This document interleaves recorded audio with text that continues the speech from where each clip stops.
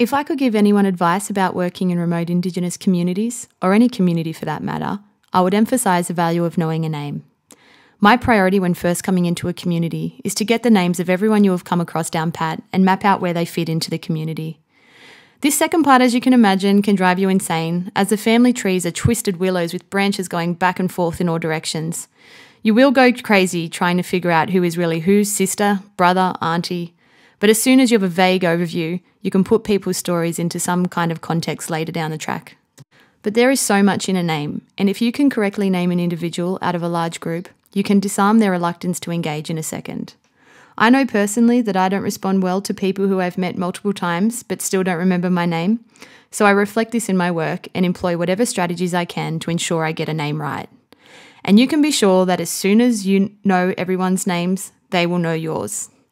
I remember one of my first attempts to do so was simply grabbing a piece of chalk and writing them all down on a piece of cement near where we had our session set up and photographing it. We also use a photo attendance board at each of our sessions to help match the names to faces of anyone new to our community. Not only does this make our lives a lot easier, but a small thing such as this draws people from all corners of the community over to have a look and check the program out. I'm always eager to find out the names of new faces. We've got some really unique little characters out in Utopia. Baby Hercules probably takes the cake of names I've come across so far. Placemaking has been a major focus of my work from day one and has been a great way to get to know the communities. It has provided a point of participation in our service for many community members who may not necessarily have a direct caregiver relationship with the kids attending, but who are still keen to get involved in the program. When I first came out to Utopia, I really looked at the spaces we were running our sessions in, and over the first month or two, I observed how the spaces were used and how our service could work to collaborate and build on these spaces.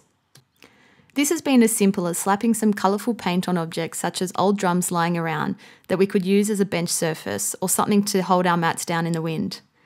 You can spot a few contact painted car bonnets around Utopia, which provide a great canvas for community signage. In one community we work in, we simply have a car bonnet sitting at the base of a tree we set up under for shade with a Theely playgroup written on it, and this is all we need to define our space. The community realise and respect this area, and at times we have arrived to find that someone has cleared up some of the rubbish lying around or have cut a branch down that I had kept knocking my head on. These small gestures really affirm for us the acceptance of our work in these communities and an appreciation of our presence.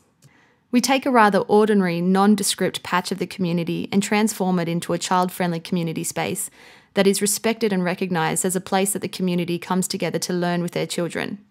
We had a look at how and where communities are using their spaces, and this formed the basis of where and how we would work. My favourite question in getting to know community members and caregivers participating in our program is, if I gave you $1 million right now, what would you do with it and where would you go? The answers are always fascinating and help in understanding their worldview. Every so often, I'll bring a map of Australia along to a session, and the conversations and questions that come from that as a trigger point are amazing. I can't even tell you the amount of times I've had to explain where Summer Bay is. For those of you who also don't know where it is, watch Home and Away and you'll find out. I love listening to the conversation that goes on around the stew pot during community cook-ups. When people are relaxed in an activity like this, you stumble across some great insights into their lives. I think the key is to have a little bit of something on offer for everyone in the community. Once they have found their point of entry to engage the service, whether it be to check out some photos, have a cup of tea, participate in something we're doing, you have them feeling a lot more comfortable in the space and more engaged with the program we're running with the children.